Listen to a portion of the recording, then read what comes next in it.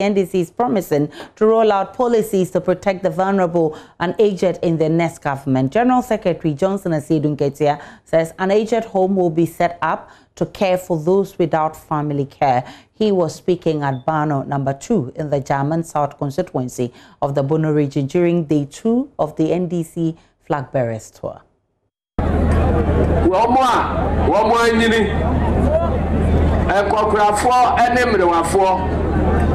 We are Baba wa na branti na ya na wa de se wo de bia wo mu akokora bia wo mu abrewa yesramo ye nyina ya sade se ya ma menom ne ya papa no ma wo mo anyini no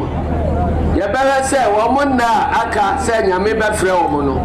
wo mo ni arewo na wo mo so ebetimi ade anije aka ewo abi atena wiase ha kosi se nyame be frɛ wo mo uko abrochira your aged home anti so bi ba wiase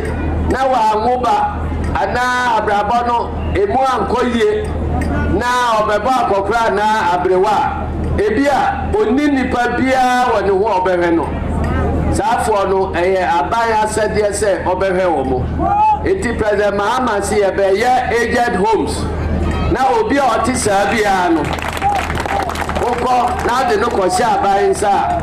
na abai ebehwe no amana aduane adi atotontoma ne ade di amano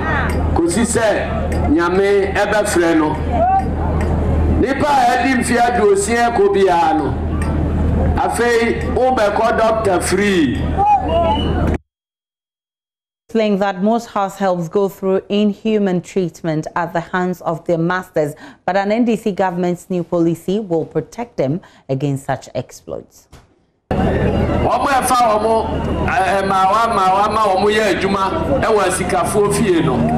President Mahama Bayaji said, Eddie Atoso, South of Biba, South Nontra, or also Oyelipa, Intimora, and Sasa Tete, no, was so meso, Nakatriana, the Bemanua, Sakatia Semnuna, a Bayaji Sha, Modemon Sabashasi, and Sana Aqualano, Akotna Ubinche.